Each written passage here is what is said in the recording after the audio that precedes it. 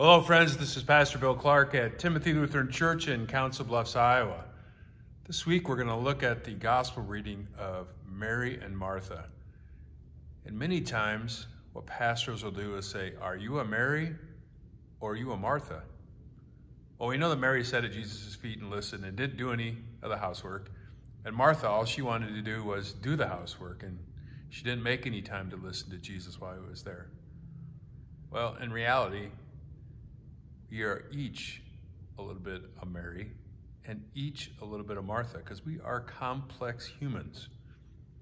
Now, this week we're going to look at that gospel reading. We're also going to look at a passage from Colossians where Paul uses a lot of you and I. He talks about you and I. And it really personalizes our faith.